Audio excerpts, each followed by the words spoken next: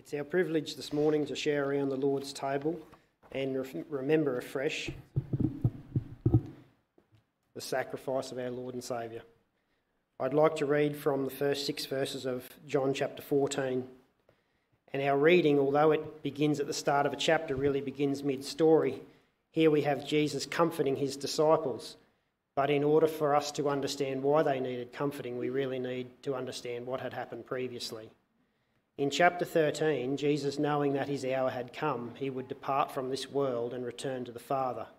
Jesus had come forth from God and was going back to God. We find Jesus in the upper room with his disciples, and in the absence of a servant, Jesus laid aside his garments and, taking a towel, poured water into a basin and began to wash the disciples' feet. Here we are given a glimpse into the heart of Jesus, a servant's heart. Jesus had descended from the splendours of heaven. He had come from the very presence of God. The Word had become flesh and dwelt among us. Yet Jesus humbled himself to do the job of the lowest of servants. This is the night before his crucifixion. The Passover meal is already prepared. They are about to break bread when Jesus announces that one of them is going to betray him. The disciples are stunned. You see, in the lead up to this night, Jesus had been preparing them for his departure. He had told them multiple times that he was going to be leaving them, going to a place where they could not yet follow him. The disciples are now profoundly confused. They have been with him for 3 years. They love him, they believe in him, but they are starting to realise that what they thought was going to happen is now uncertain. Their messianic hopes and expectations that Jesus would be crowned king and that he would rule and restore the Jewish people out from underneath the rule of the Romans were now in tatters. And as if their disappointment at the news of Jesus' departure wasn't enough, now Jesus tells them that one of them is going to betray him and that their leader is going to deny him 3 times. And the Gospels of Mark and Matthew also tell us that Jesus says to them, "You're all going to scatter." So we come to chapter 14, verse 1. "Do not let your heart be troubled. Believe in God, believe also in me. In my Father's house are many dwelling places. If it were not so, I would have told you. For I go to prepare a place for you. And if I go and prepare a place for you, I will come again and receive you to myself, that where I am, there you may be also. And you know the way where I am going." And Thomas said to him, "Lord, we do not know where you are going. How do we know the way?" And Jesus said to him, "I am the way, the truth and the life. No one comes to the Father but through me." So imagine the scene. We have the night before Jesus' crucifixion, only hours before his arrest. Jesus, being all-knowing, understood exactly what lay before him. Humility, pain, emotional turmoil. He knew the sin of the world would be laid upon him. But most of all, he understood that he would face separation from his Father for the first time. Not long later, whilst praying in the garden, the anguish and the sorrow of the situation became so great that it caused the Saviour to sweat blood. Speaking to Peter and James and John, he says, "My soul is deeply grieved to the point of death." Were Jesus' disciples comforting him? Well, it would seem that they were too distressed, perhaps too confused to do so. However, Jesus found it within himself, with all that he was enduring, to comfort those closest to him. Again, we see the heart of Jesus, a heart of love and compassion. Jesus was offering them hope amongst their despair. He says to them, "Do not let your hearts be troubled. Do not worry yourselves with my leaving." Only a few days earlier, Jesus rode into Jerusalem to a welcome befitting a king. And I think it's safe to say that the disciples had got caught up in this. And their hopes had now turned to despair as they contemplated the departure of their Lord. And at a time when those closest to Jesus should have surrounded him with support and love, the Saviour is forced to forego his own needs to comfort them with his love. Isaiah 63:9 tells us, "In all their distress, he too was afflicted." He says to them, "You believe in God, believe also in me." He is talking to his closest friends. What's more, Jesus knew their heart. So his words here are more of a statement rather than a question.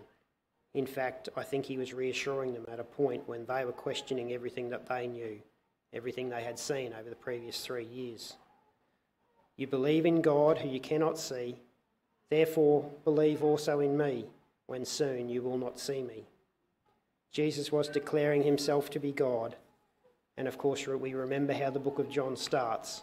In the beginning was the Word, and the Word was God, and the Word was with God, and the Word was God. He was in the beginning with God. Jesus' compassion led him to tell them that yes, he was going away, but it was for good reason. He was going to prepare a place for them with the Father. For in the Father's house there are many dwelling places. He reassures them by saying, if this were not so, I would have told you. And if I go to prepare a place for you, I will come back to receive you unto myself, because there is no point in preparing a place for someone unless you intend to take them there. And this promise is as much for us today as it was for those troubled, downcast disciples in that upper room. In biblical times, it was customary for Jewish men to use a similar, if not the same phrase as a marriage betrothal towards a prospective bride. The man, after negotiating the price of marriage with the father of the bride, would say, in my Father's house are many rooms. I go to prepare a place for you, and when I have prepared it, I will return for you, so that you may be where I am. This is a beautiful picture, is it not, of Christ leaving his Father's home in heaven? His Father's home in heaven to come and establish a marriage covenant with his church. And in God's perfect timing, Jesus made this promise to his disciples on the very same night that he chose to teach them about the new covenant through the cup of communion, which we share in now. The shedding of his blood on the cross the following day established this new covenant. In doing this, Jesus paid the price for his church, just as the groom would have purchased his bride. After the groom had returned to his father's house and prepared for his marriage and ensured the couple's financial security, he would return again and collect his bride to take her back to his father. As the bride did not know exactly when he would return, when he did so, he would bring his bridal party, and they would make lots of noise, shouting, singing, blowing horns and trumpets. This was to signal the bride that he had returned for her and that she should gather her things to go with him. 1 Thessalonians chapter 4 refers to the second coming of Christ by saying, "For the Lord himself will descend from heaven with a shout, with the voice of the archangel and with the trumpet of God." Finally, Jesus says, "You know the way where I am going." And Thomas said to him, "Lord, we do not know where you are going. How do we know the way?" Jesus said to him, please say it with me, "I am the way, the truth and the life. No one comes to the Father but through me." If you have your elements, if you'd like to prepare them. Jesus has declared that he is the only way to the Father. Salvation is found in no one else, for there is no other name under heaven and earth by which we must be saved. And just as the bride had prepared herself, so should we, so that when he comes, or if he calls us home before he returns, we are ready. Let's pray.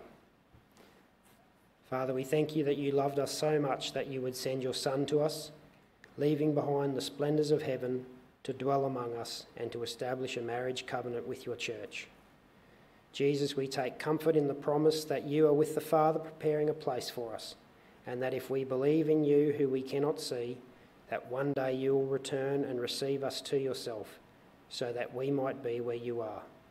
We ask your blessing upon this table now as we share in the bread and the cup, the symbol of your body broken and blood shed on our behalf. Amen. Please take the bread.